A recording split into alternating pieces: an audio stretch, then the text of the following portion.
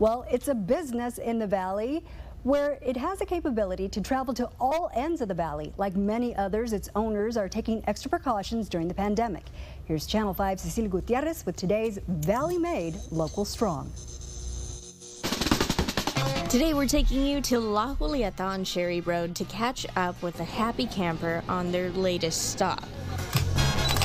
This Shasta RV is anything but ordinary, and it all started when the owners wanted to make their daughter's dreams come true. My daughter got married a year and a half ago, and she really wanted a mobile photo booth out of the Austin area because she looked and there was nothing quite like it in the valley. So they spent thousands of dollars to get that mobile photo booth here. That evening, I said to my husband, I think I know what we're going to do as our Empty Nest project. We're going to create a mobile photo booth in a Shasta RV. And the Happy Camper was born. So we travel to your event. The photo booth is both inside and outside. We can set up lounge areas for outdoor pictures, but really the fun is inside.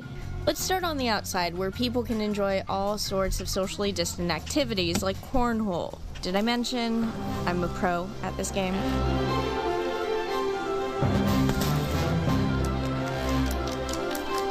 But the real fun is inside.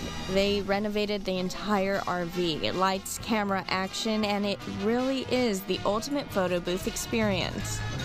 All right, well, it's just that easy. All you have to do is come in here, get some props, maybe put a hat on, then you just take some pictures. And then everything after is sanitized. Pictures at weddings, quinces, parties, reunions. We've done holiday parties before the pandemic hit. We've picked up again to small micro events now. They're trying to keep their customers safe. We take all precautions to keep everyone safe. We social distance. We disinfect all of our props and all of our equipment beforehand. People wear masks when they go in, but once they're in, they can remove their masks.